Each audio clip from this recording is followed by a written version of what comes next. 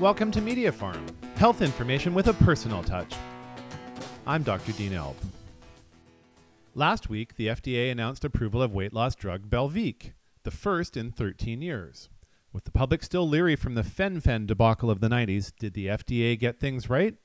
Stay tuned to learn more. We learned a lot from Fen-Phen, like how this kind of drug works by effects on serotonin 2C receptors in the brain, and how they can permanently damage heart valves by effects on serotonin 2B receptors in the heart. Belviq, or lorcaserin, acts at serotonin 2C receptors and mostly leaves 2B receptors alone.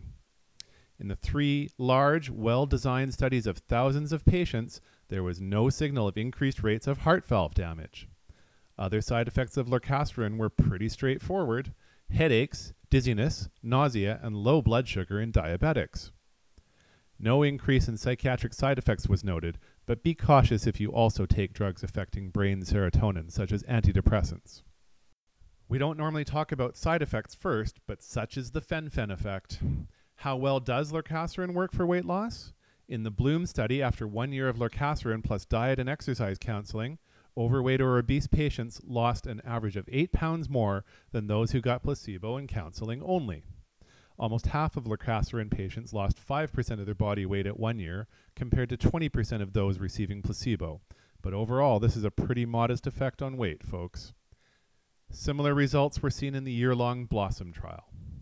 As for metabolic parameters, there was a significant but slight drop in total cholesterol and no meaningful change in other metabolic parameters like triglycerides, fasting insulin, or A1C score, a measure of diabetes risk. A1C was lowered in the Bloom DM trial that specifically looked at diabetics.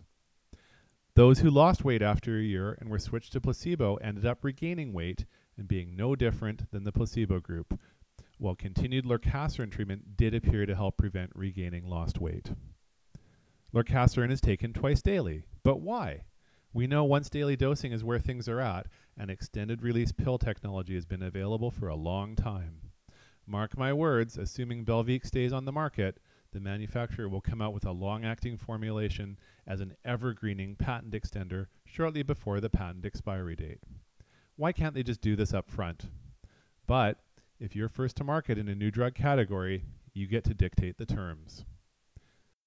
Obesity is a big concern for many people, but given the history with diet drugs and the modest expected weight loss, are you willing to be among the first to try Belviq? You might want to consider focusing on diet and exercise for a while longer and wait for more post-marketing results before taking the plunge. This has been Dr. Dean Elbe wishing you well from Media Farm Radio. Health information with a personal touch.